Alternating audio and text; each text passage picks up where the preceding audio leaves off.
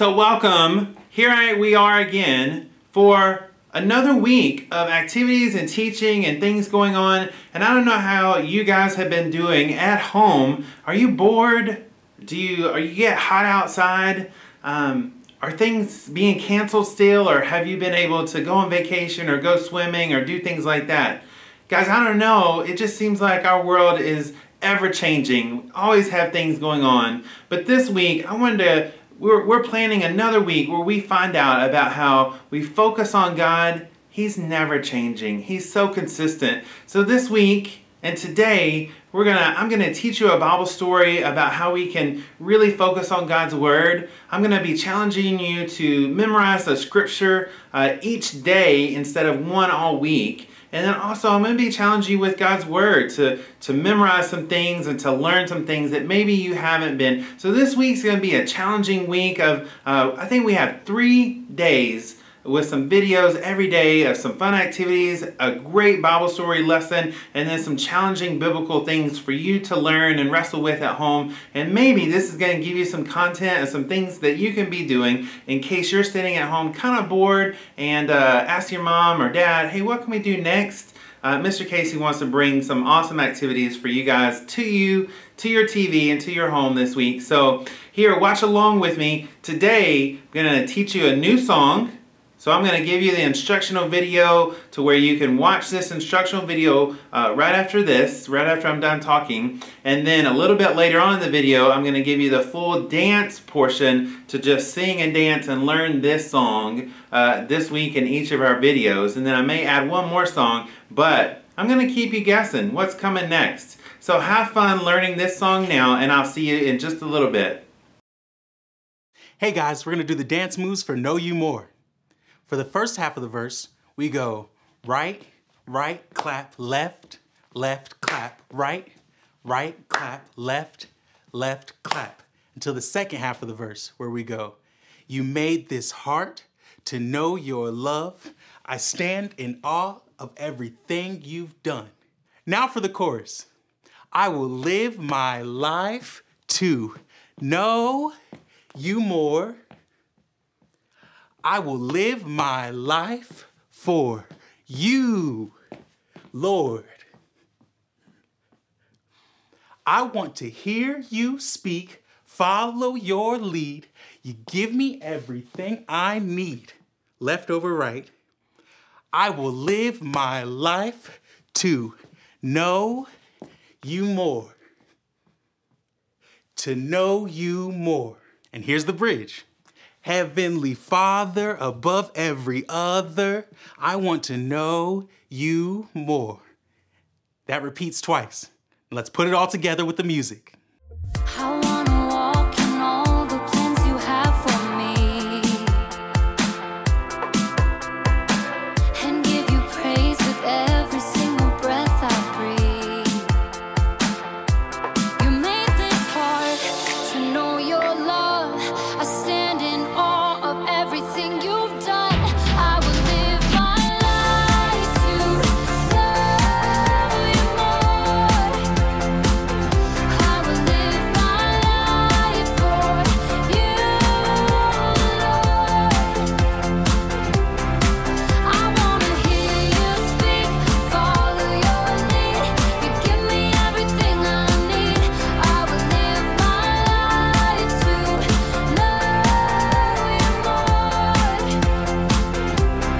Heavenly Father, above every other, I wanna know you more. Heavenly Father, above every other, I wanna know you more. So guys, I want to share this Bible story with you today and challenge you with it about focusing in on God's Word. And so here's a passage from 2 Kings chapter 22 and 23. It's about a boy named Josiah. Josiah was 8 years old and he became king. So in the books of 1st and 2nd Kings, it's about the story of all these kings after King Saul, King David, King Solomon. After those guys were kings, then there was just a lot of kings that followed them for sometimes a few years, sometimes a lot of years, but there wasn't consistent a kingship and following of God. And so here's a story of a guy named, or a boy, 8-year-old boy named Josiah. He became king when his father passed away. And so why did his father pass away? Let me give you a little bit of insight into this. 2 Kings chapter 21 talks about a king named Manasseh. Manasseh was very evil. He set up all kinds of fake gods, worshipped, kind of destroyed the temple by setting up all these fake gods. And then it says King Amon came after that. Amon, King Amon was king of Judah next. And he was 22 years old when he became king, but he only reigned in Jerusalem for 2 years. 2 years. And then this is what it says in 2 Kings 21, verses 25. As for other events of Amon's reign and what he did, are they not written in the book of the annals of the king of Judah?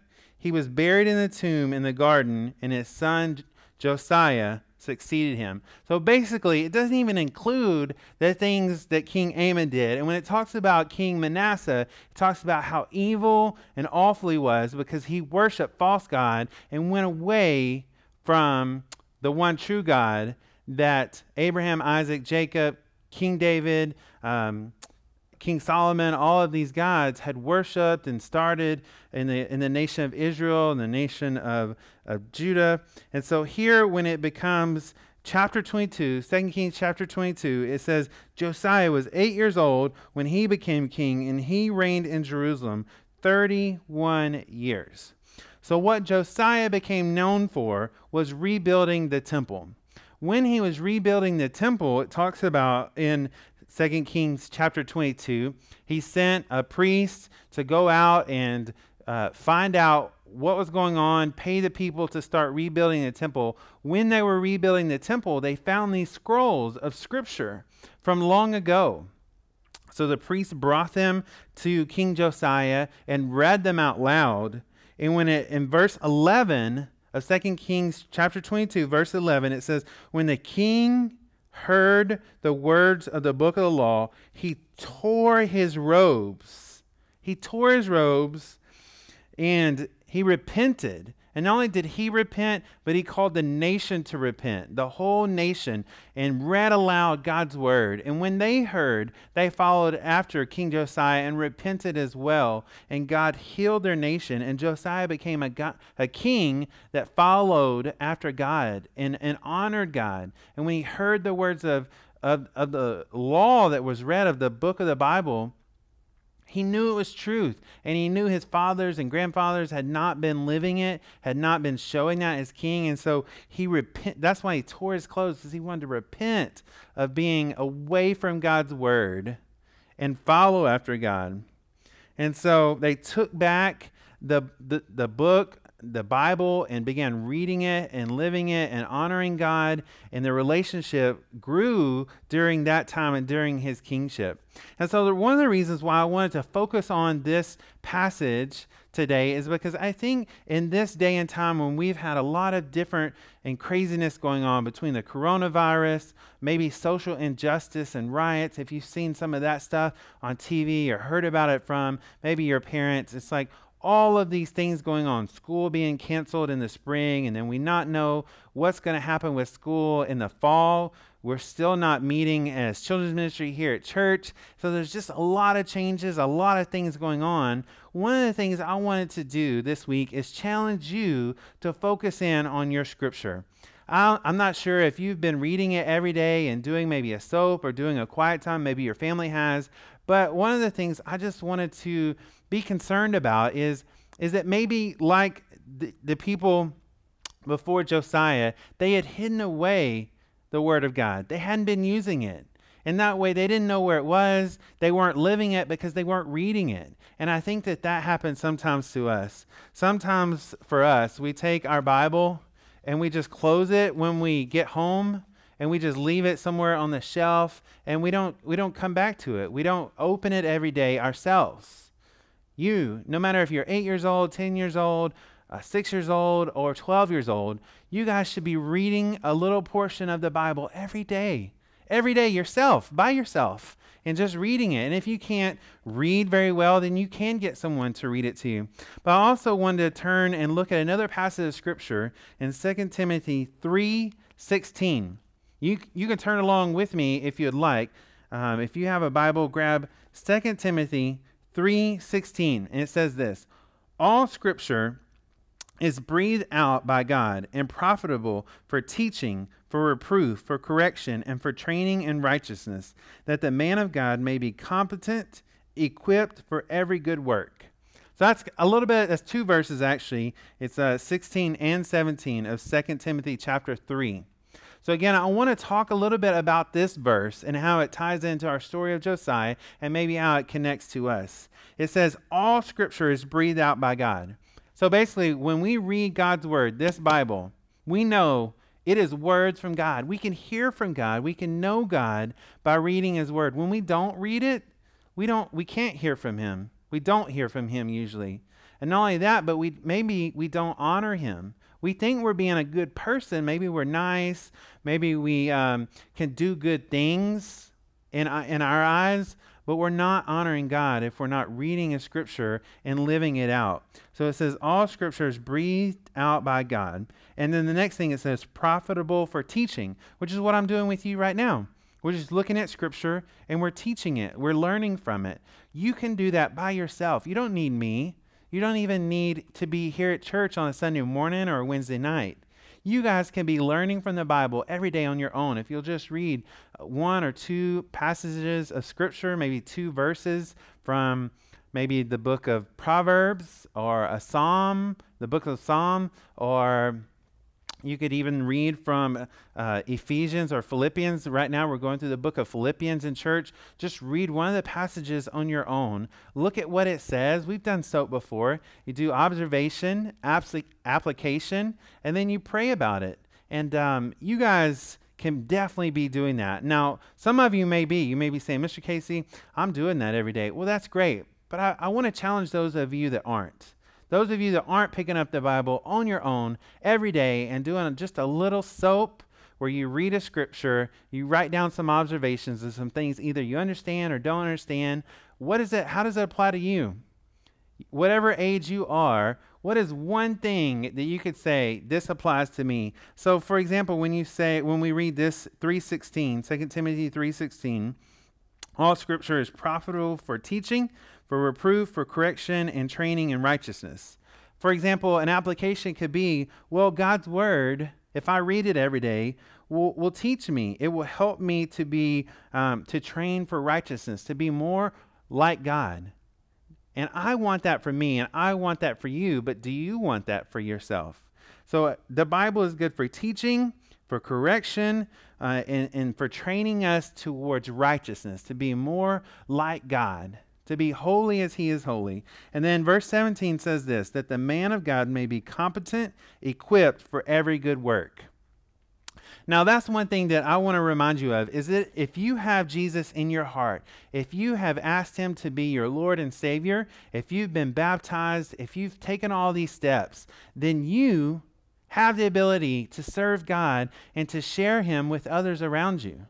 Now, we've been maybe in our homes and not out and about very much, but there's ways that we can still be living out the gospel in our everyday actions, in how we respond to our parents, maybe in how we respond to our brothers or our sisters, or maybe you've been around some family members. How have you responded to them and to situations that you have in your life? Do you respond in a demonstration that shows that you've been reading the scripture, you've been studying it and following what God says? Because God says for example, in James, it says be slow to anger. Be quick to listen. Are you quick to get angry? Because if so, then you're not following God's word. God wants you to be slow to anger, quick to listen to others, and Maybe another one is honor your mother and father. Have you been doing that? When they ask you to clean the kitchen, do you get mad and throw a fit? Or do you say, yes, ma'am, yes, sir, and go and do it and obey? Because when you obey your parents, you're obeying and honoring God. And so Scripture is the central focus of all of that. And so this week I want us to focus on some Scripture passages. And so this first one is, I would love to challenge you today to memorize 2 Timothy 3:16. And if you want to, 17. 3:16 and 17. And if you want to do it in NIV, you can do it in NIV, or if you have a different translation, the one I read from is English Standard Version, ESV. And so that's just where I read it from, ESV. But you can memorize Scripture. And so 2 Timothy 3:16 is going to be our key verse to working in Scripture this week. So I want to ask you a couple of questions as we wrap up our time of teaching today. And I want you to actually maybe grab a piece of paper and a pencil and write some of these down, because I want you to answer and tell someone about your answers as I ask these questions to you. So here's our first question that I want to ask you today is, why would you say it's important to discover what God's Word says? I want you to answer that question. Why is it important for you to discover what God's Word says? I'd love for you to just write that question down and then maybe answer it in a minute, because I'm going to give you another question.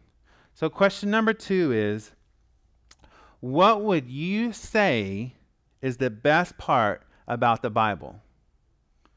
What would you say is the best part about the Bible? Okay? And then the third and final question, I want you to write down this question and answer it again for yourself. How is the Bible different from other books that you may read?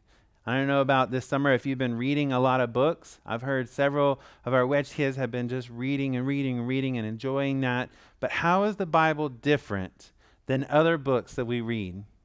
And so those are 3 questions I want you to have written down. I'll go back over them real quick in case you missed it. And then I want you to answer that and share your answers with someone else. So the first one that I asked was, why is it important for you to discover what God's Word says?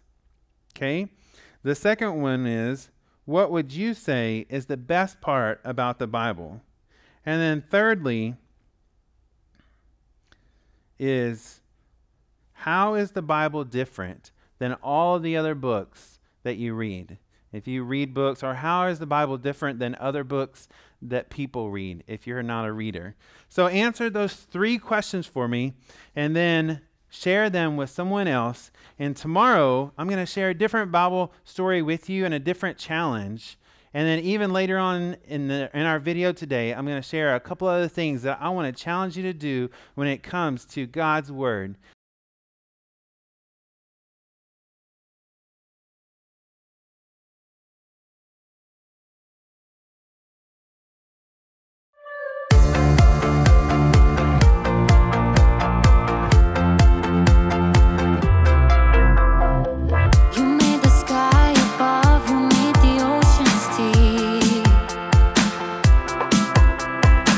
You have created everything my eyes can see.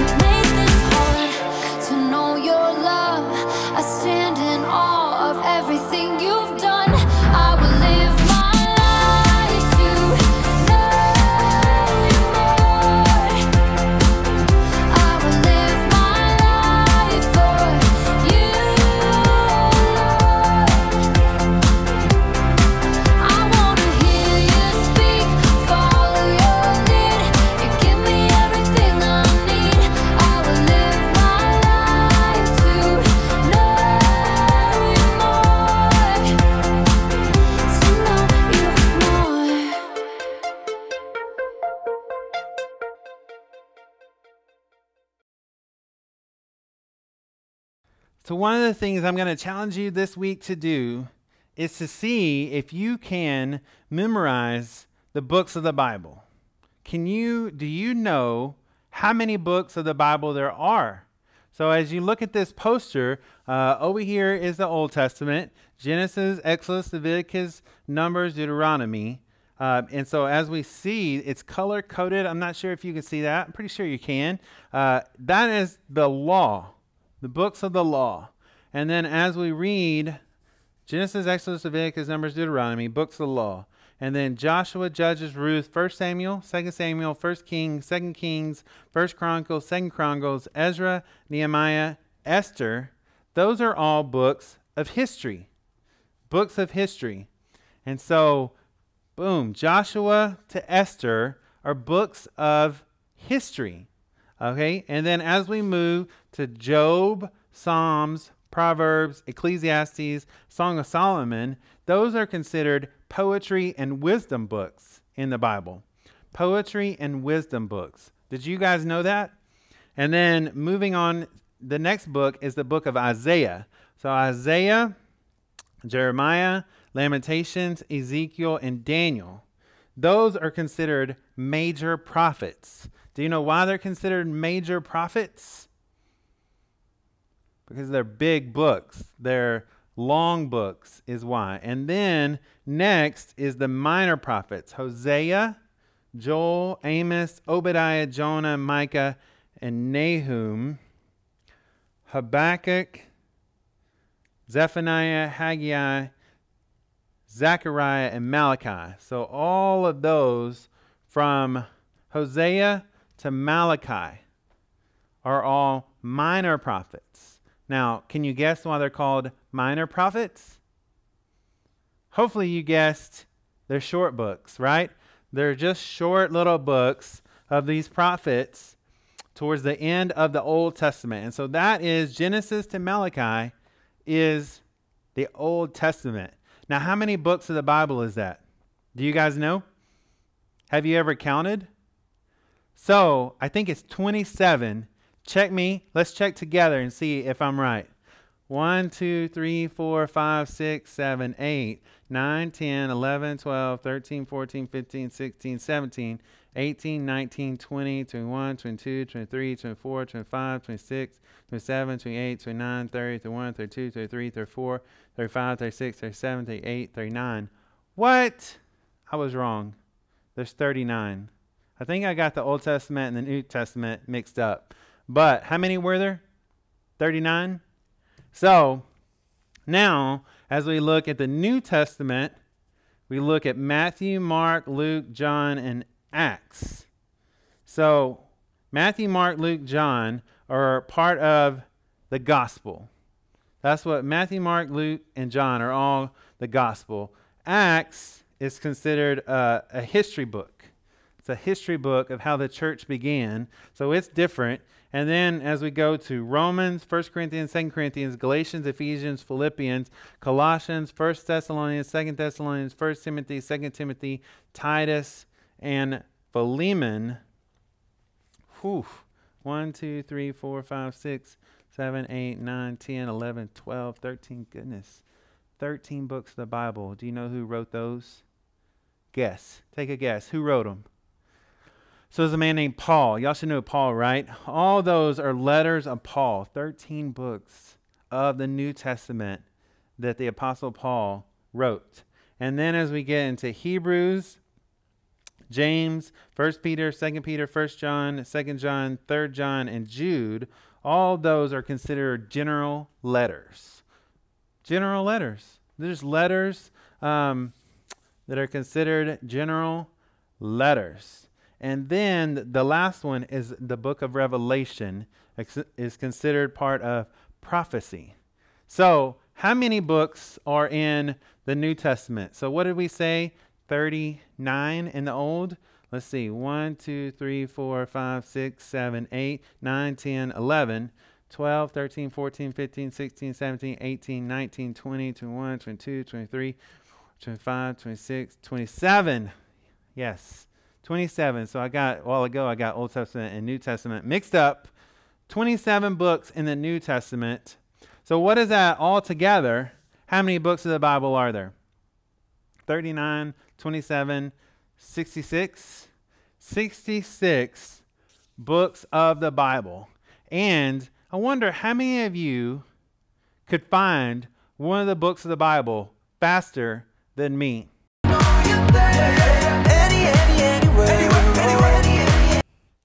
All right, guys. Hey, welcome to today's activity. We're going to create a little experiment together. And so here I have a ton of supplies laid out on my table. And so we got some popsicle sticks, we got some erasers, we got some Post-it notes, some Starburst, we got some, what are these called? Chopsticks. Ooh, holding them wrong. Chopsticks. I don't know if you have any of this laying around your house. You need some a spoon or a couple of spoons, and some rubber bands. And so I have a lot of this laid out. I don't know if you have anything around your house like this, but anything you can find to make a catapult is what we're going to be making. A catapult. So what I'm going to do is I'm going to start off with my chopsticks today. So if you have something around your house that's like this, some popsicle sticks, again, chopsticks, then I want you to go and grab it to make along with me if you can. So what I'm going to do is take my chopstick, just one of them, take a couple of rubber bands, and I'm going to have to put it around it a couple of times, and then I've got to fit my chopstick, the rubber band. I don't know if y'all can see what I'm doing or not, but I'll show you in just a minute. So I basically just tied the rubber band a bunch of times around the spoon, and at the end of, because in order to be boom, we might need a couple more. So again, this is an experiment. This is like a STEM activity, and a STEM activity is something that's like, well, how's it going to turn out? We don't really know for sure. We got to figure it out together. And so that's kind of what I'm doing with you guys. Last time when we did Sports and Fine Arts Camp, we kind of just told you what to do, gave you the instructions to do it, and some of you had to kind of figure it out anyways because it didn't always turn out exactly the way that we mapped it out and kind of told you. This time, I'm just telling you, let's just figure it out together. I don't always have all the right answers on everything. Maybe you guys do, so you might have a better way to figure it out. So there, I think that's our spoon situation. You got two rubber bands. We got rubber band wrapped around here. We got a rubber band wrapped around there. And it looks like it might work. So next thing is we're going to take two erasers. I don't know if you have some of these erasers. They're like triangle, square erasers. I think you need two of them. If you only have one, you could try it out with one.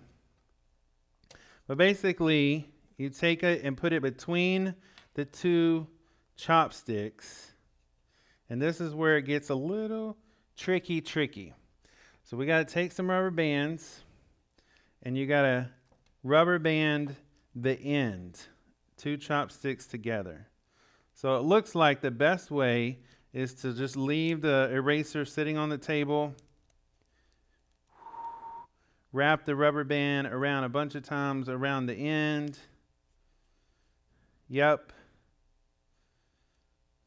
And then also, we're going to take another rubber band and just put like down here waiting. So not wrap it around a bunch. But then we got to space it out and try to fit our erasers in there without it snapping. Ooh. Two might be tough.